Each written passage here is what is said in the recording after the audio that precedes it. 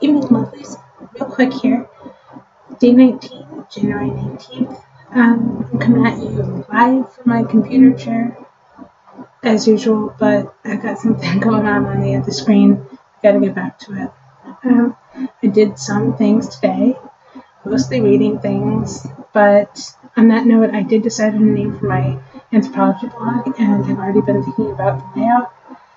On the plus side, although it's now the back half of the month,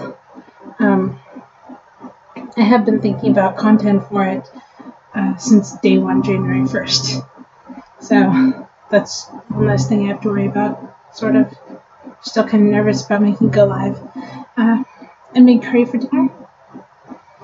Curry takes a long time, especially paneer, which is like milk that has been boiled down until all the water's out of it. And it's basically compressed milk fat.